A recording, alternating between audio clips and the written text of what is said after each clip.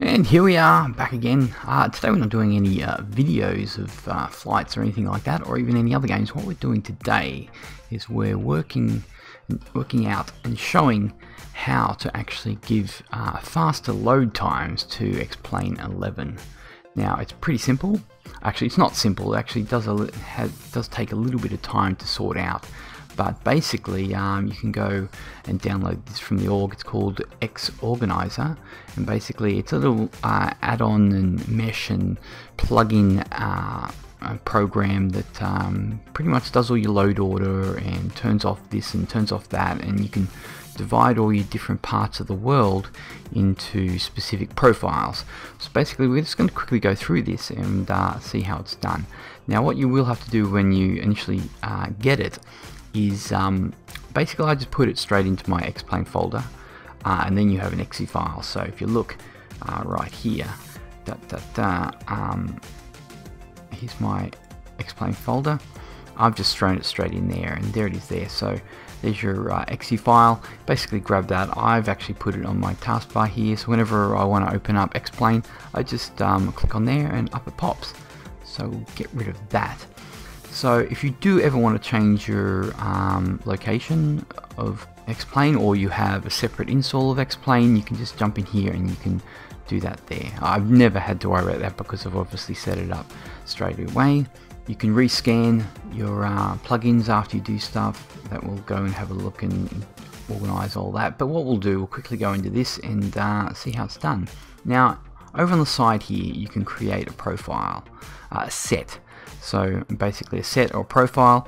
I've obviously got it for different specific regions around the world, so I don't have to actually load in all my sceneries in at once.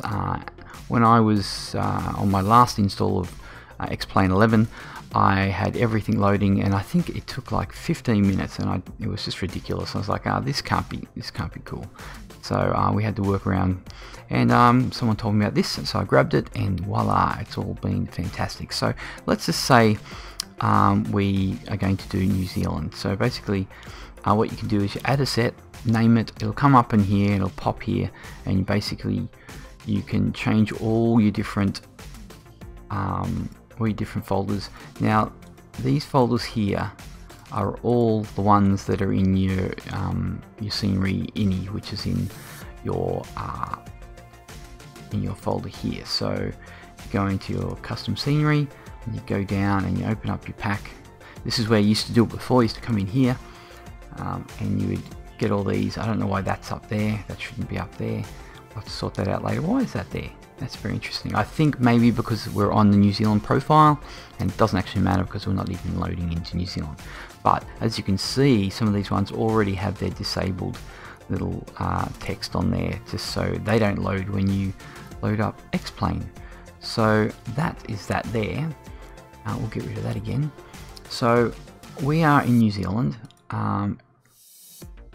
Obviously I have not updated this. What happens is when you add new airports in and things like that, they will all automatically be ticked to be used. So what you have to do is you have to go in and save your profile again. So what I do, we will go through all this because we're in New Zealand. Get rid of that.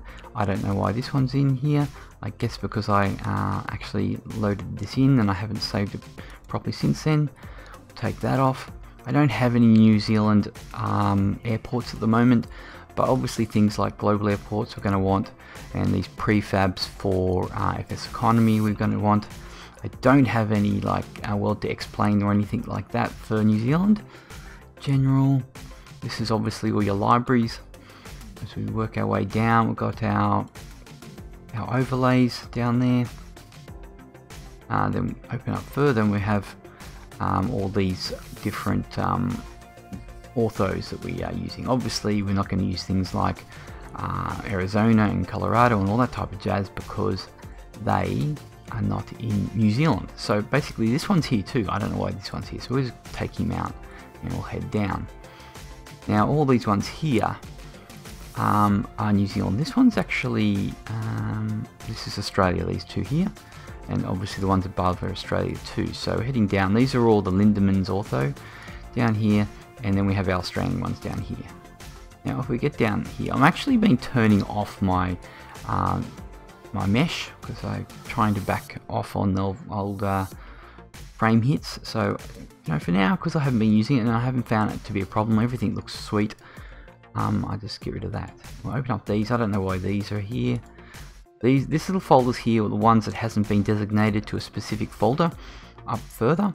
So you actually will grab things and go, okay, I'll take that and I'll put it up there. So I don't know why this one here, maybe that one should be actually in a mesh.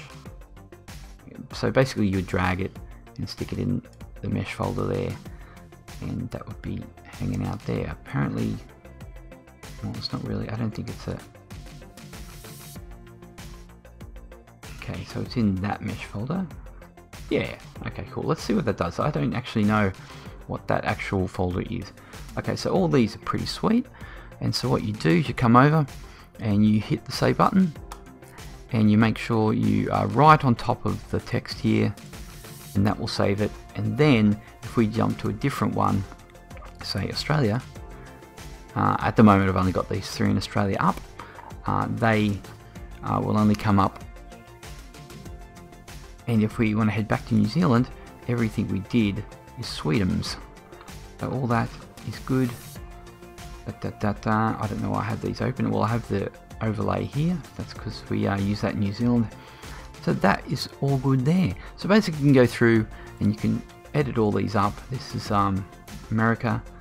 I don't know why this one is actually on here. Global airports, Orbex, yeah, that's America. And heading down, I haven't been using any UDH mesh.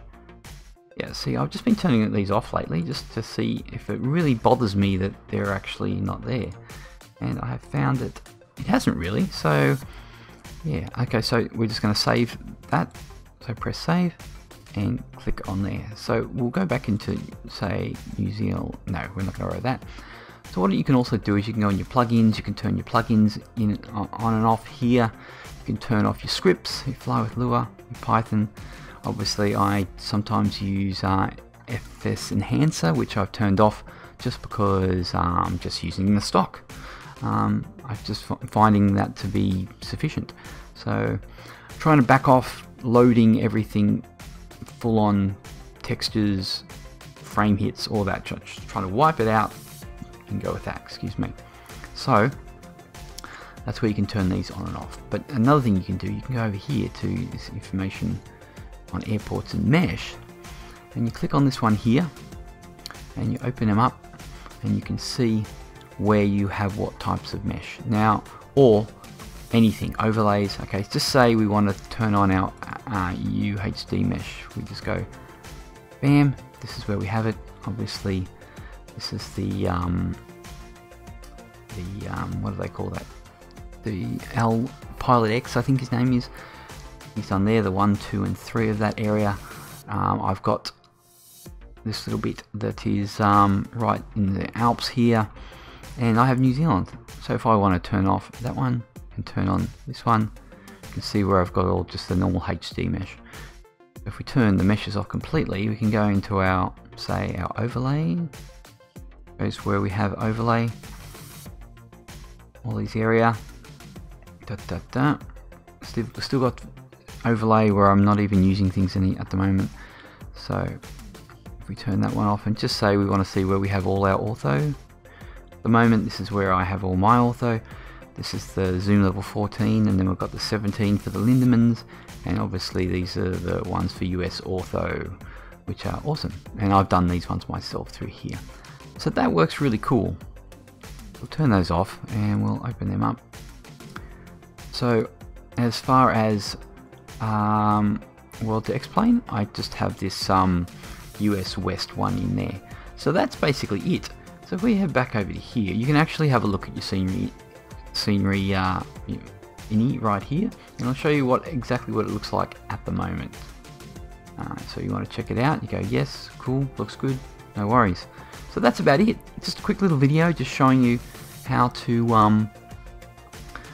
make your load times a lot quicker in xplane. Obviously if you want to do you know, a flight across the pond, say you want to do New Zealand to Australia, you're going to have to obviously load them both in if you want to, you know, use the orthos for them. So you can just do it however you like. Say it's Europe to, if I made an England one, I would do Europe to England, all that type of jazz. But that's about it. Apart from at the top here, you know, you can rescan your plugins and sceneries if you add things in while you're tinkering in here. Auto save on. I think I turned that on. I think it's actually, I don't actually know. I'm not going to chat about that if I don't actually know. So there we have it. Little video on how to make your sceneries and xplane load fast. I hope you enjoyed the little video there. I tried to cram it into a quick video. Sorry if I spoke a little too fast. Just go back and have a look at the video again. Any questions, just throw them in the comments. Don't forget to like and subscribe, and we'll see you in the next video.